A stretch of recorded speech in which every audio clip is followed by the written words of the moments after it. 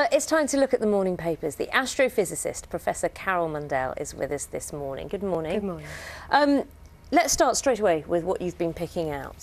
Whistleblowers are to be protected. Where does this come from? So this is actually coming out of a long-running problem that has been identified in the NHS. And of course, it's not only associated with the NHS, but this is really what this story is based on. Sir Robert Francis is conducting an inquiry into the Mid-Staffordshire hospital failings.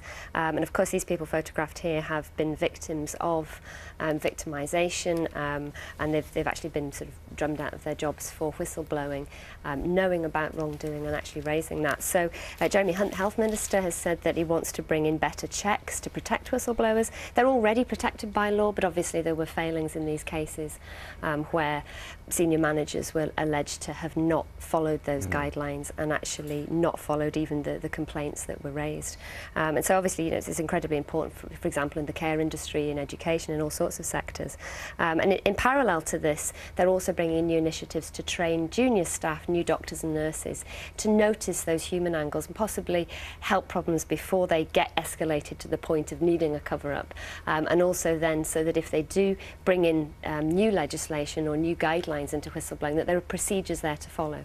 And in fact, you know, they identify in this article that other industries, particularly where safety is important, like the aviation, have very, very strict protocols. And it's those sorts of procedures and then making managers follow them that actually increases safety. It's not a new issue, this, is it? It's a very long-standing issue, and it's an incredibly serious one. And as you said, it stretches through all industries. Absolutely. Pharmaceuticals, banking, That's all right. sorts. Education, care homes, all of these. This year we celebrate the 800th anniversary of the Magna Carta. The existing documents have all come together in, I think, the British Library just in the last couple of weeks. We were there live for breakfast just the other day, but here we are. Another one, new one's been uncovered. That's right. I mean, they actually say that there are fewer copies of the Magna Carta found than mummified pharaohs. So this is a great find. They think it's worth about £10 million. It was found in the archives in the Kentish town of Sandwich, and they think it's worth about £10 million.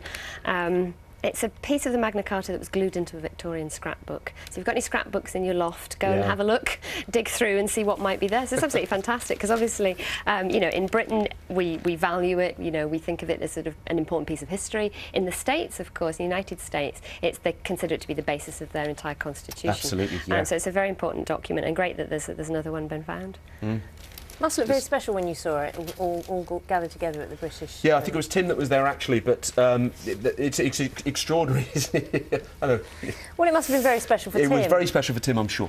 Yeah, very, very important. Fascinating what you say about the Americans. I remember going to Runnymede a couple of years ago, again, for breakfast, and reporting on it there, and they really do have a deep sort of understanding, a love of it, really, even more so than we do, I think. That's right, because we don't have a written constitution, so this is actually the closest we have to that. Indeed. Let's talk about anthropology as an A-level. Yes, so this is an A-level that the exam board AQA have decided to discontinue. It isn't the most popular one might say, by student numbers. They say there are about 222 students last year who were ready to take it for the exam. And so the critics are saying that the decision to axe it is purely a business one, and that in fact, because it's not seen as something that's going to make great profit, it's been axed, but in fact that this is a bad decision. And they're actually appealing to Prince Charles, who did study it at university when he was a first-year undergraduate. He studied anthropology and archaeology. So they're calling for it to be saved at a time when we actually need more tolerance and understanding of cultures. In our own culture and in others, anthropology really is seen as the core to that. So there is a call from the Royal Anthropological Institute to reverse this decision to axe it. Although it's not, you know, an incredibly common A-level, there are obviously students who want to take it, and in fact they've now argued that it's a new A-level that they've just started to embed, and so this is the wrong time to decide about axing it. Give it a little bit more time. OK. Superfood. Do you know what? I was in a greengrocer yesterday and I saw these purple sprouts, and I'd never seen them before. They're tasty. Are they? Yeah, Do they really just taste just like the normal ones? Yeah. If you like sprouts, I mean, it depends if you like sprouts, really. I love sprouts. But purple sprouts, I thought that was great. So the latest superfood, don't tell the children, It's related. It's related to sprouts. I love sprouts, and my children love sprouts. Yeah. I hadn't actually heard of these, and they've been out for a little while, Okay. actually, going right back to 2009, 2010. And they were produced with natural crossbreeding between sprouts and kale. But actually, in terms of health benefits, they give you double the amount of vitamin B6, which helps us to use and store our energy from our food. And they actually give you twice the amount of vitamin C.